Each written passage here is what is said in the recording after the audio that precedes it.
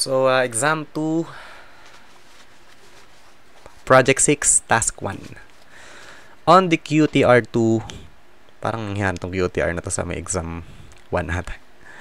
On the QTR2 worksheet, in cell F10, insert a column sparkline showing the sales trend from April hanggang June.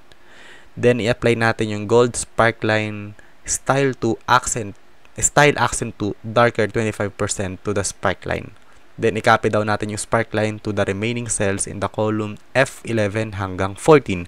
So, medyo mahabang instruction, isa-isahin po natin.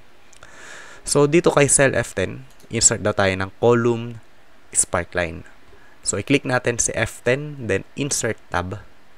And then, kay sparklines group, andun po yung column. Yun. Then, i-click nyo yun. And then, dito kay data range, click tayo dyan. And then, ang sabi sa instruction, April hanggang June yung isa-select natin. So, yung katapat nito, no? Ito, April hanggang June. Hindi kasama yung total. And then, i-okay lang natin. Ayan. And then, i-apply daw natin yung gold sparkline style accent to darker 25%. So, i-click ulit natin si F10.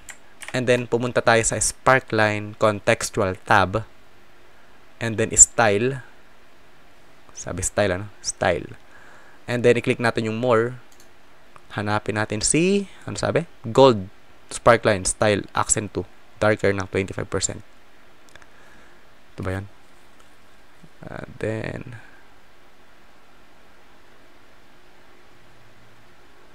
ito yun. Gold Sparkline style accent to darker 25%. Ayun. And then, ang last instruction, copy the sparkline to the remaining cell in column F 11 to 14. So, gagamit lang tayo ng autofill para makopya natin yung sparkline sa ibang cell. Ayan, tingnan nyo. Nakakopya na siya dito. Dito. Ayan. So, mark completed. And then, task 2. So, without using the new sheet button, eto, move the pie chart on the QTR2 worksheet to its own sheet named QTR2 chart. So, asan po ba yung pie chart? So, ito medyo nagbabag. So, ayan yung pie chart natin. I-move natin siya sa panibagong worksheet na hindi tayo gumagamit nung add new sheet sa baba yung button na yon.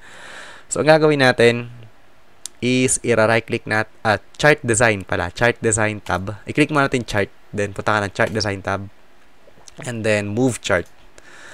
And then sabi sa instruction, move the pie chart on the QTR on its own chart. So ito, new sheet. Hindi naman siya object, ano. So new sheet, and then pangalan na natin to as QTR2 chart. QTR2 chart. And then okay. So, ayun, na-move na natin si QTR2 chart sa kanyang sariling worksheet. Ayun. Mark completed. Task 3. On the QTR1 worksheet, i-apply daw po natin yung apply a number format to display the numbers in column B through E to 2 decimal places with the US dollar symbol left aligned and the decimal points aligned. So, i-select natin si column B hanggang E. And then, i-apply natin yung accounting number format na dollar symbol na US. Okay? And then, meron siyang dalawang decimal place. So, unahin mo natin yung dollar symbol. So, ito siya kay number format, kay number group. Tapos, ito yung accounting number format. I-click mo yung drop down. And then, yung English United States.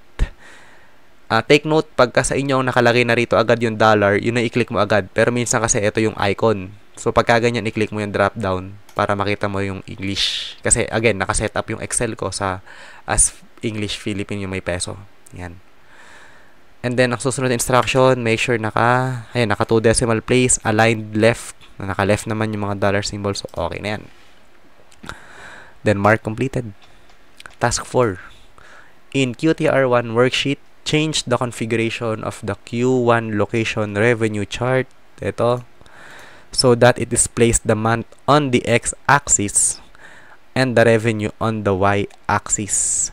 So, ito na naman po yung gagamit kayo ng switch row column na tool. So, i-click mo yung chart. Punta ka ng chart design tab and then switch row column.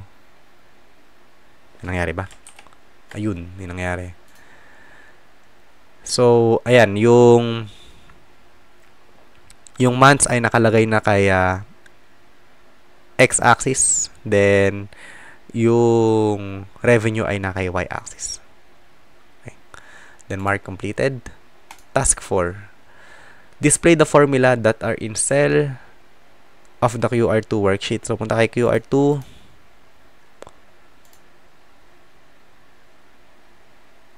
And then, display formula lang. Formulas tab. Show formulas. Ayun. Then, mark completed.